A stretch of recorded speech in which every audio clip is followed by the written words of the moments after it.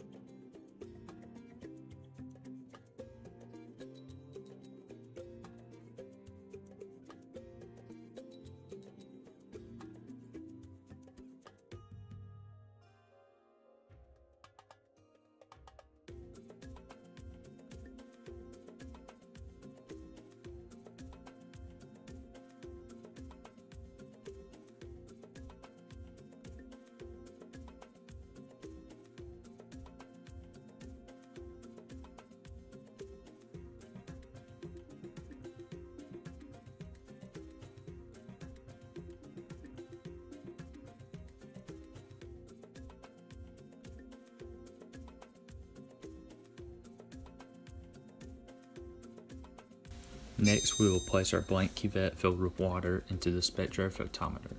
It is important to zero the machine before using your stock or diluted solution because Beer-Lambert's law directly relates concentration to absorbance, so an incorrect measure of the concentration of your solution will cause the absorbance value to be wrong.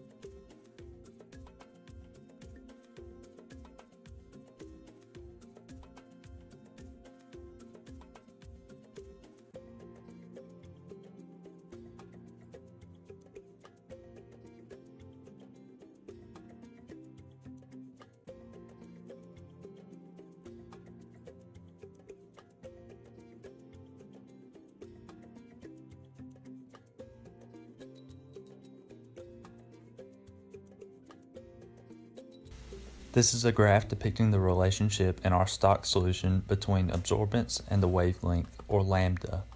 The reason you would need to scan across all wavelengths is that you could find your lambda max, or the wavelength at which the absorbance value is the highest, outside of the spike that begins around 400 nanometers.